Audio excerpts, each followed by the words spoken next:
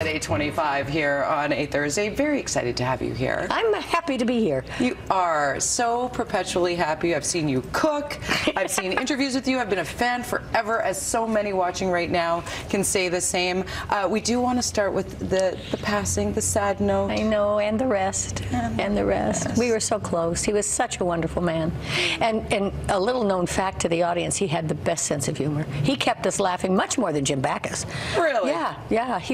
He looks so dry and kind of serious, but there's a little twinkle behind his eyes. So handsome, though. A bunch of the girls were like, I love the professor. Me too. I'm not so sure if we'd both been single, we wouldn't have hooked up.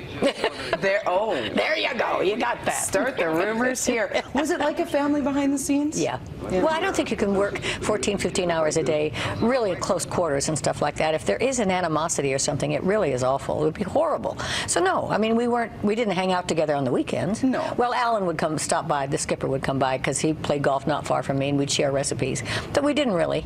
You know, Bob Denver had so many children, he was always taking, like the Pied Piper, taking the kids to the mall, 10 or 12 kids at a time. Wow. And then Natalie Schaefer and I, excuse me, became very close. She didn't have a daughter. So after the show was over, we would go shopping and stuff. She was 91 when she died, and she swam naked in her pool every day. Go girl. Yes. Wow. And we should say long life, which is wonderful to celebrate.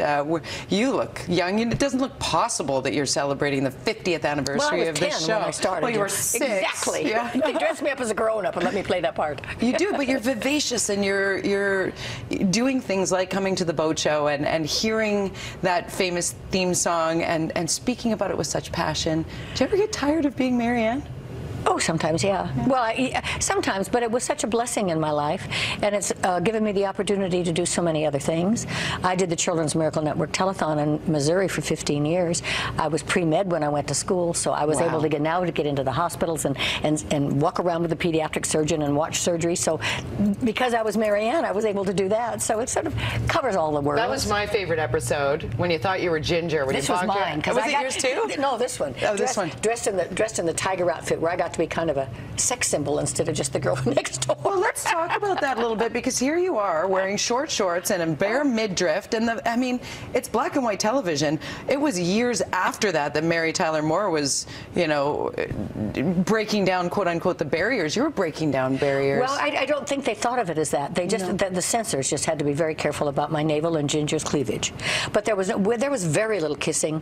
If anybody kissed anybody, it knocked somebody out, or they fell over or something. No sexual innuendo at all. I mean, look what the television has done now. Yeah, it's a totally different world. Totally different, and I think that's why this has sustained so long. And it stands up today. Like this is something that stands up today. Did I hear a rumor that there might be a movie? Oh yes, Warner Brothers has optioned.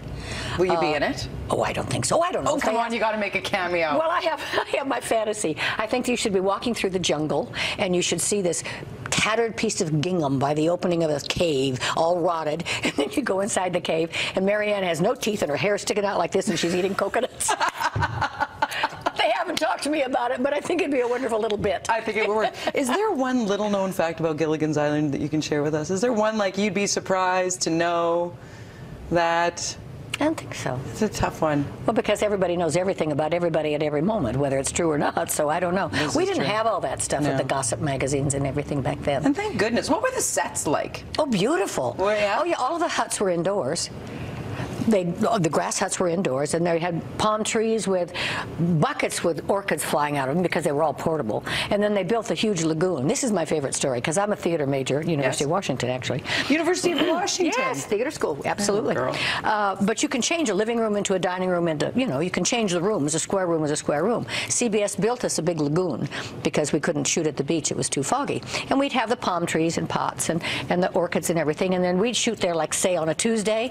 On Thursday, Gunsmoke would come in. All the palm trees would go, pine trees would come in, tumbleweed would come in. No way. You changed the landscape, not a room, but the landscape. That always fascinated me. Who did you idolize in movies and television coming up, growing up, and sort of moving in those studios? I didn't have any interest particularly. No. I was kind of pre-med, and I started theater because my knees dislocated. I wanted to be a ballerina, and I couldn't take any sports. I've never been played a sport at all. So at Stevens College, which is where I went to first as a women's college, my professor said, why don't you take a theater course? So I took a theater course, and he said, oh, you're good at this. I went, you ought to major in it. I went, be an out-of-work actor? Are you kidding? So I picked the University of Washington because I had a great theater school and a great med department. Dawn Wells is unbelievable in person. I can attest to this. My name is Jody Benson. I love her. Go to BC Place this evening from 4 to 7. 4 to 7. Come out and see the SS Minnow that's been restored and all these fabulous boats. I was there yesterday. It's a great experience. Come on out and see me. Come and see the SS Minnow. Those are words that you cannot deny. Thank you so much for being here. I'm so glad to meet you. Nice to meet you. Thank you, Jody. I'm going to the boat show now.